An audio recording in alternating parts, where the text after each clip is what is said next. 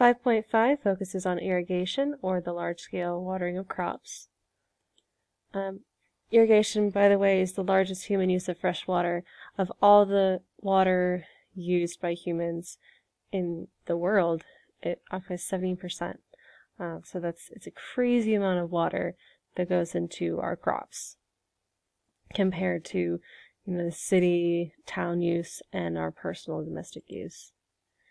So there are a few different types of irrigation that you need to know about.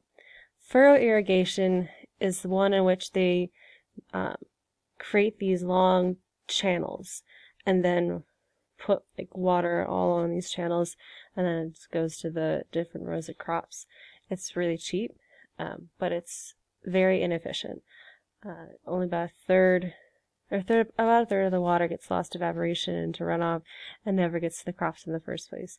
And when you're trying to figure out the best way to irrigate, if you're already going to be using this water, if you have to buy the water on top of that, you want to make sure that every drop, or as much as possible, is getting into your crops.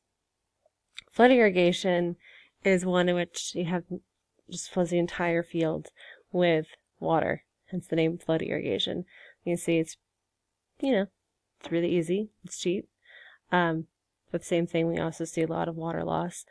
And also, so this is a rice paddy, and that's how they have to be grown.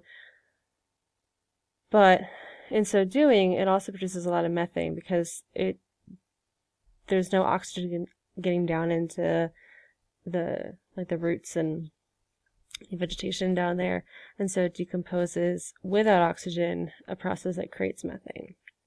So when we talk about greenhouse gases later in the year, this is going to come up again. So just keep that in the back of your mind. Spray irrigation involves the pumping of groundwater into spray nozzles across an agricultural field. Same thing. It's more efficient, but it's still pretty inefficient because you're turning all this water into mist. It's really easy to evaporate.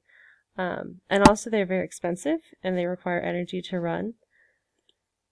And drip irrigation is the best. So drip irrigation uses little perforated hoses that run along the crops, and it just has a tiny little drip, drip, drip, drip on the plant. And so it's much more efficient. The water that is given to the plant, most of it gets used. It's awesome, but it's really, really expensive, so it's rarely used, unfortunately. Some issues that we see with irrigation, so to know about, are waterlogging. Waterlogging is when you have too much water left to sit in the soil, so the ground itself is just basically so saturated it can't absorb anymore. It starts to pool up on the top. That means the plants can't get oxygen. So they also take in oxygen through their roots. If they can't do that, then obviously they can die, or at least being very negatively impacted. Next one is salinization, or basically becoming salty. So in the groundwater they use, there's naturally occurring salts. But if you've ever left salt water in the sun, you'll notice that the water evaporates, but salt does not. And salt's an ionic compound. It's really, really high boiling temperature, so it just doesn't have the energy to evaporate.